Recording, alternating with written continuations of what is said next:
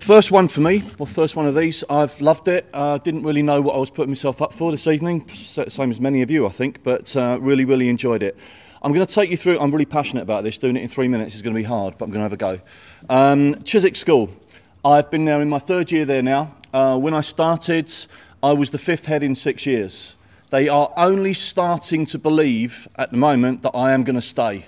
So the first thing was actually getting people to actually come on board a little bit, because there was genuinely a murmur in the staff room, how long will this one last? A lot of time Satisfactory, 8 years Satisfactory, and you get used to being Satisfactory, and actually to go anywhere else people just didn't believe it was going to happen. So we became good, and that happened in March this year, which was fantastic. People sort of stood back for 3 or 4 days, everyone walked a little bit taller, it felt great. But then after that there was this massive vacuum, because we'd focused everything at becoming good, and nobody had actually thought about what was next, including me, it has to be said.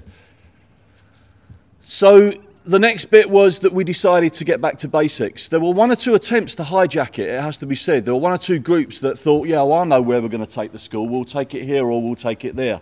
So I had to fight a few people to actually grab my school back.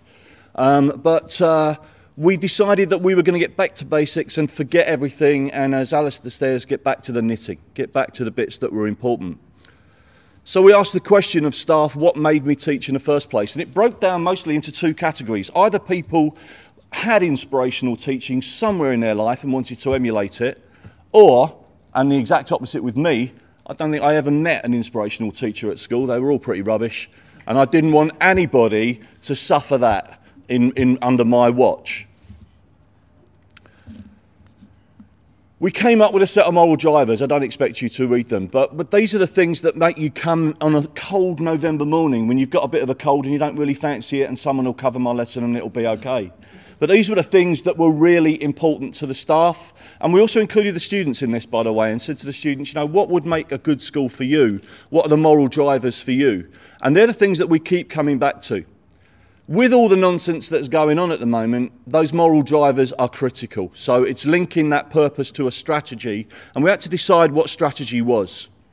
We came up with a corporate document. The document, even that word corporate was controversial. We're not corporate, we're a school. Well, corporate means everybody, so actually it's a corporate document. 3 clear strands, making sure that teaching and learning is at the very heart. Creating an ethos, and that's going back to making the kids want to come in. If they don't want to come in, they don't feel safe, they don't want to be there, they won't do well. And the last one for us, because we're in mixed buildings, they're a bit messy in places, is making sure the buildings are fit for purpose. And finally, we brought that down to departmental, brought it down to middle management level. The middle managers had to go away and had to write a 3-year plan of what was outstanding for geography, for English, for science. And you know what? No one had ever asked them to do that before. They'd always been asked to do 1-year plans. How will you get the next set of exam results to be better than this one? And I'm going to go before a kangaroo gets chucked at me.